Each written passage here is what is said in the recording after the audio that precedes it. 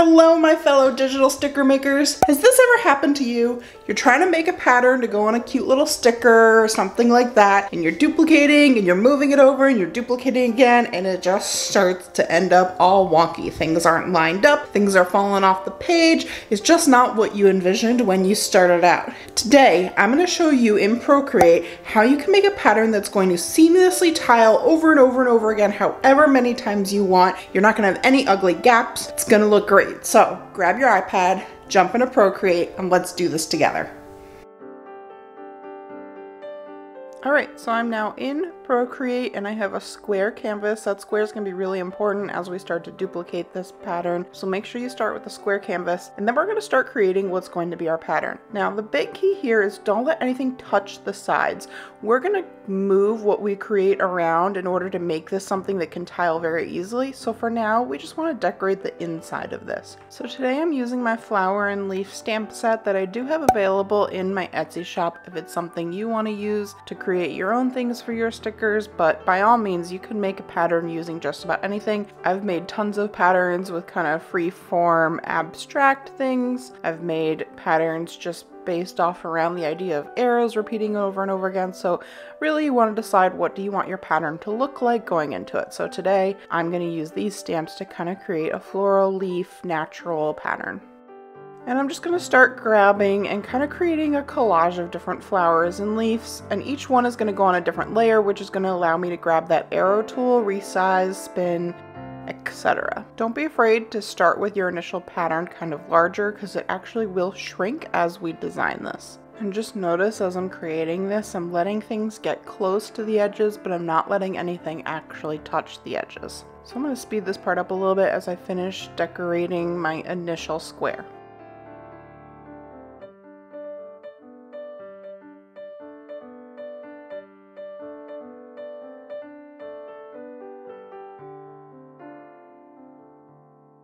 Alright, so now I've got most of this filled in. So now my next step is I'm just going to go in and add some color, pulling from one of my color palettes I've already developed. If you're not sure how to make your own color palettes, take a minute to check out this video, which shows you how.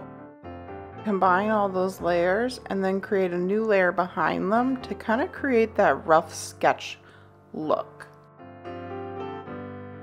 So to do that, I'm going to add a layer, and then I'm going to drag that layer so it's behind, and then I can do kind of that rough color in sketch look that personally, aesthetically, is something I really like. Now you could certainly do this where you color in the whole thing. It's really just a matter of whatever look you want to do. So I'm going to go in and add color to all of my stamps until I have a final working product, and then it's time to turn this into a pattern that we can duplicate.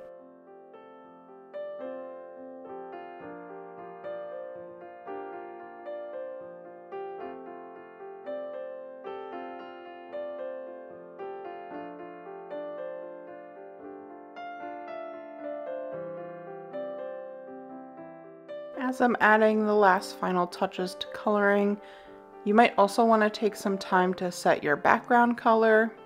A helpful hint I'll give you guys as I set up my patterns, I always make sure that the background color is not attached to the images, and this is because it allows me to use the same pattern over and over again and just change up little pieces of it. So you might have even seen some of these flowers appearing in patterns in some of the kits I'm already selling.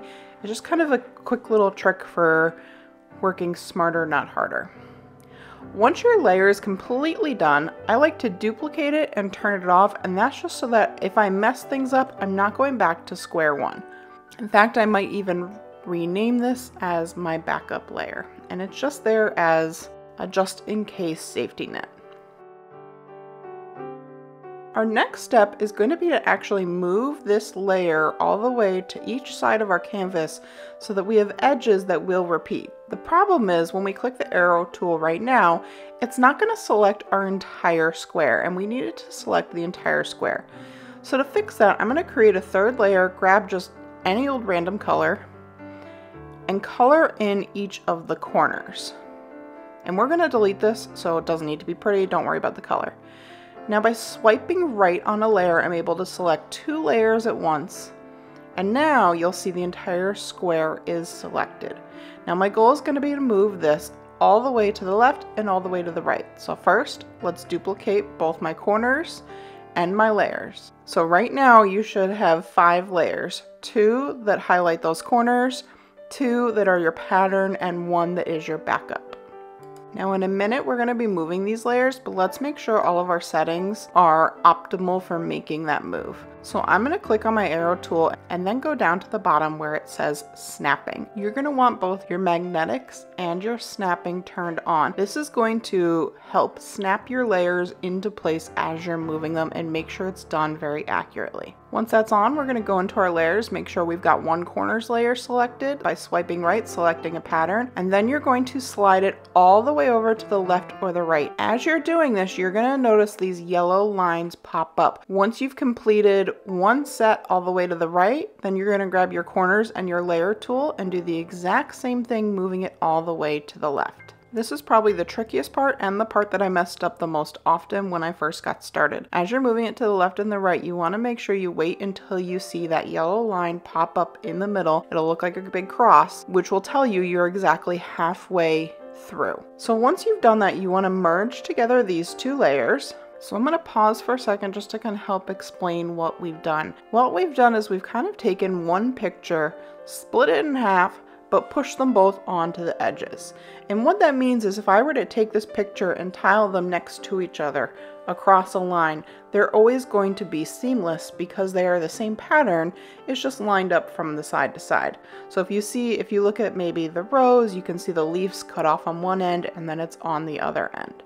And now we have a new pattern that we're working with, except this time we actually are able to line up the left with the right. We're going to do this again up and bottom, but before we do that, you'll notice a lot of times as you're creating these patterns, the middle ends up looking very empty. So in between each moving step, I like to fill out the middle a little bit more to make the pattern look how I want to. Just like before, it's really important that you're not touching anything on the sides. So I'm just going through the same process, just kind of filling in some of that empty space that was created in the middle.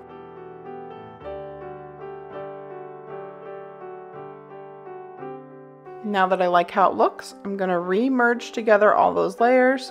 So now my layer 2 is my new pattern. And once again, I'm creating that backup. I'm going to duplicate this layer as one of the layers I'm going to move, and then create my corners and duplicate that. Let's pause again and go over our layers. So we have our backup layer, which is our initial pattern. We have our layer 2, which is our second backup of having the left and the right ready to line up. Now I have my layer 2 duplicated an additional 2 times. So that's my layer 3 and 4. And then I have 2 of my corner layers, layer 5, ready to go to help me move these up and down. So my goal is going to be to take one corner, one pattern layer, move it up, and then we're going to repeat that, grab one corner, one pattern layer, move it down. So let's jump in and do that now. So I'm going to select one of my corner layers, a pattern layer at the same time, grab my arrow, my snapping is still on, and move this one all the way up till I see those yellow lines. I'm going to go back in and grab my other pattern layer, my other corners, move them all the way down until I see those yellow lines. Go in and delete those corners because I don't need them anymore, and then merge together my new halves. So now I've got a pattern, and you can see on the screen that there are pieces that are now lining up with the top, bottom, left, and right, which means I can now tile this pattern, and the left, bottom, top, and right will always line up when I duplicate it over and over again. Before we move on to that final step and showing you how it works, I do want to once again go in and fill in just a little bit of this empty space. As you're filling in that empty space, be very careful not to let anything touch the edge. There we go. So I'm going to merge together all those pieces I just added, and I'm left with a layer that is my pattern. I notice I don't need to worry about the corners anymore because I now have pieces on all sides of the canvas. So when I click the arrow key, it's actually going to highlight the whole square. So to show you how this works and to kind of shrink my pattern down a little bit, I'm going to go in and duplicate this actually 4 times now, and we're going to turn these into one each corner of the canvas. So I'm going to take one, drag it down to one corner, grab my next layer, drag it up to my next, and again you'll always see those yellow snapping lines appear, which tells you that you're doing it exactly a quarter of the way down. And so now I've duplicated my pattern 4 times, but when you zoom up, you notice you can't actually see a line there. And that's because of the process we went through with creating those edges. And in theory, I could merge this and duplicate it 100 more times, and you'll always be able to not have those edges. And what's great is now that I have this layer, I can use this to make stickers, to make covers. So I can go into my layer, click on it, choose copy, and then I can jump back in to another canvas and take what is a very boring rectangle sticker, and I'm going to add another layer on top. And if you drag 3 fingers down, you'll have a paste option. And now there's my pattern. And I'm going to shrink it down to make it even smaller, line it up on the sticker I've just created. Select that layer and turn it into a clipping mask. And now we've got a little rectangle square with the pattern we just created on it. The other thing I use this for a lot is to actually make notebook covers. So if I were to turn this the other way, again, I can use my 3 fingers, swipe down, choose paste, and then I can move this down to the bottom of my page and then repeat it a second time. And because it's a seamless pattern, I can now move this one up to the top of that page, and I will have a full page that is now one pattern. And just to finish out the fact that it's a cover, I can even go in and add a little piece to put the title of my notebook or planner or whatever I'm using this for. And so this is how I create the majority of my planners that have patterns on the front, is by starting by making the pattern in a separate file and then creating the cover in a new file. So using this seamless pattern, you're going to be able to make planner covers, stickers, you name it. You can have so much fun with the patterns. I have an entire file full of patterns in Procreate that I use over and over again for stickers, for covers, so on and so forth. I will say this one took a little bit of practice to get to the point where I mastered it, but once I mastered it, it really becomes foolproof and it becomes kind of addictive. So I hope you enjoy. If you create some fabulous patterns, I would love to see it. Pop onto Instagram, share with me your work. If you haven't already, subscribe. Can't wait to see what you guys create. I'll see you next time on more designs.